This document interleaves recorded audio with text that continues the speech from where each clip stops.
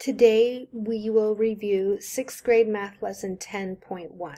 This lesson will cover representing equations in tables and graphs. Let's review the vocabulary for today, which is independent variables and dependent variables. The independent variable is the variable whose value determines the dependent variable. For example, in the equation y equals 2x, the value of y is dependent on the value of x. Therefore, x is independent and the y is dependent.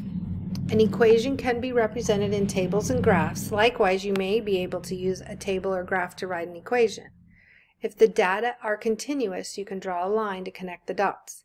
If the data is not continuous, simply plot the points.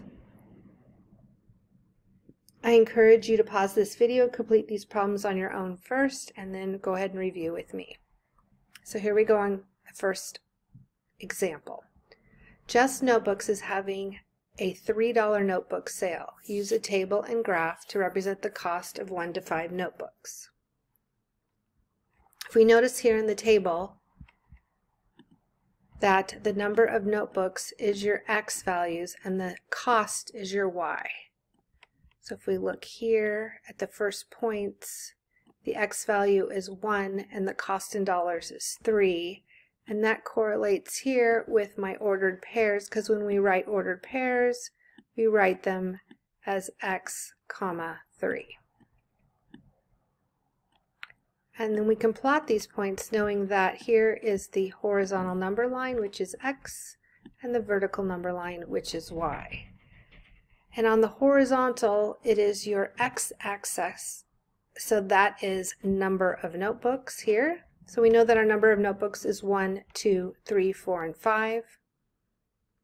And that is reflected in the table. And then my cost in dollars is $3 per notebook.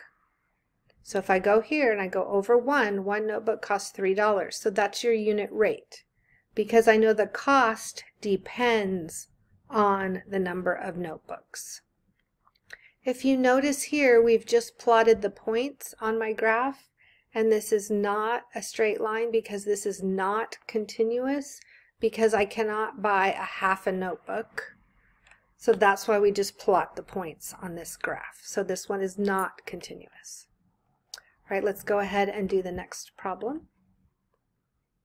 The equation d equals 70t gives the distance in miles by a train in t hours. Complete the table to relate the distance traveled in 0 to 5 hours.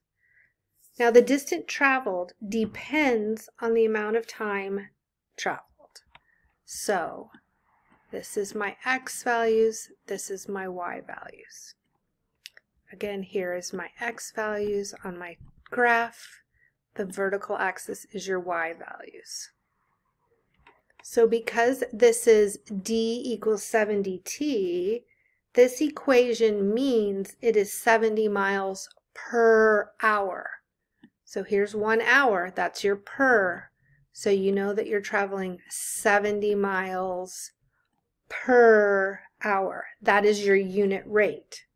Now, if I have 0 time, it means I've gone 0 miles.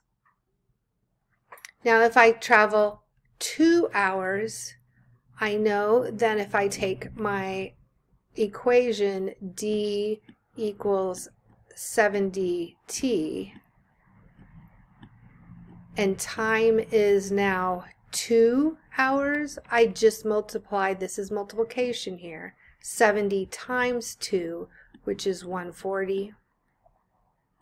And then I'd repeat that again, 3 times 70, which is 210, and 4 times 70 is 280, and 5 times 70 is 350.